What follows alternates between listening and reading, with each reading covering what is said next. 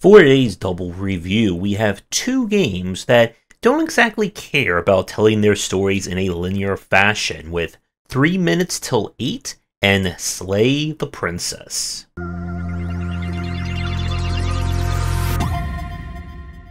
"3 Minutes Till 8 is an adventure game where you are stuck in a time loop.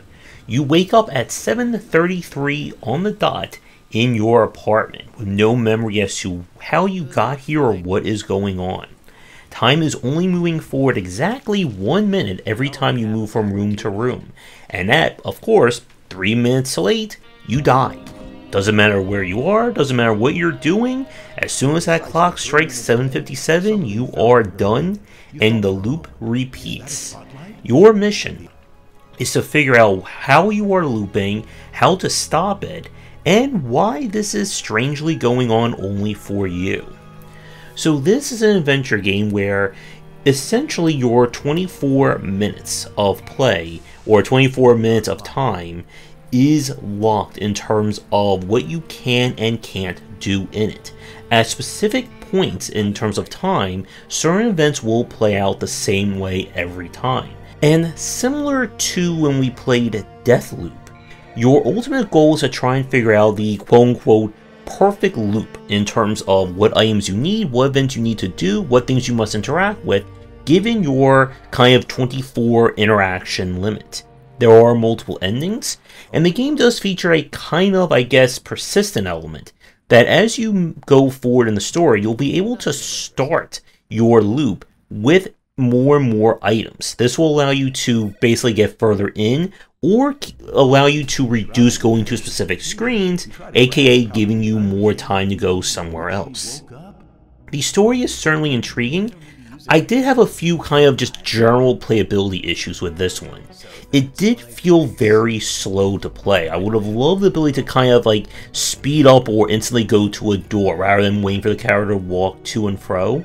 Your journal/quest log that keeps track of anytime you learn something new or a clue, I would have liked that to remain kind of persistent across your loops, as it to cut down on the need to memorize certain aspects of it.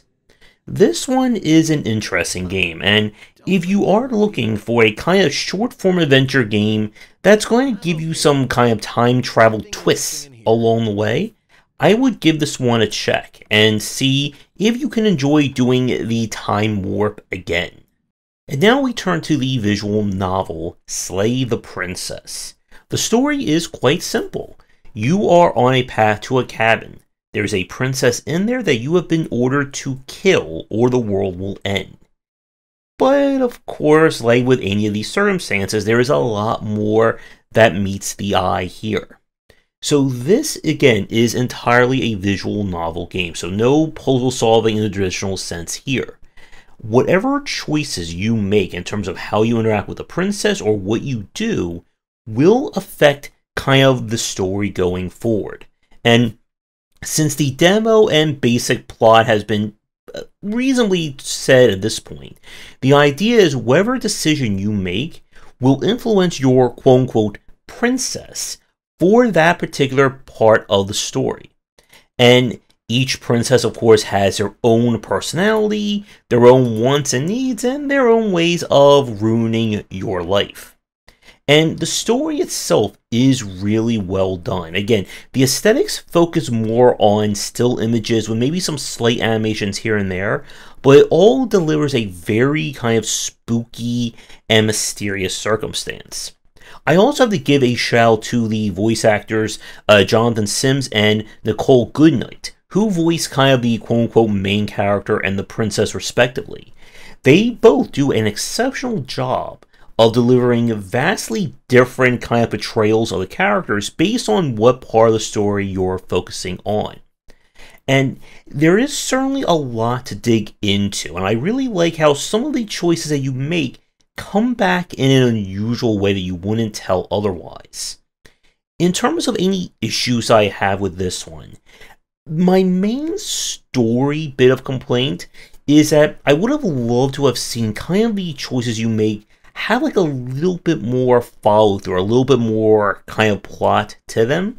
But at the same time, considering the amount of lines and voice acting done, I could imagine any more additions to it would just massively increase the scope of this game. And yet, there is just a lot of things that, again, like, I couldn't imagine how long it took to write and get all the voice acting done for the various routes. The quote-unquote, I guess, true ending or the ending does kind of wrap things up.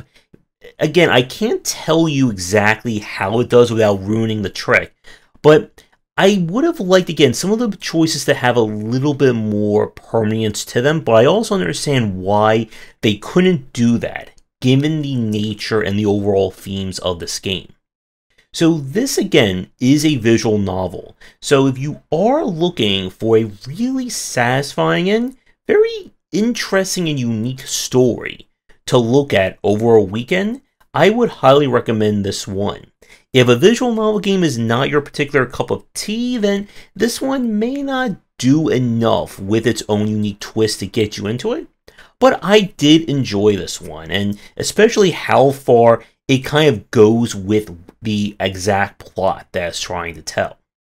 So with that, we have another kind of two quickie story-driven games for our review. I would like to thank the developers of both for giving me access via press keys. If you'd like me to tackle your game for a future video and stream and all that, please get in touch. But I hope you enjoyed the two very time-twisty tales for today. That's going to do it for today's video. Thank you so much for watching. Be sure to do the YouTubing stuff people tell you to do. If you're interested in more of my thoughts on design, check out my books wherever they are sold. Visit our Discord and Patreon, and come back for daily discussions on game design here, and on game wisdom, where you some of the art and science of games.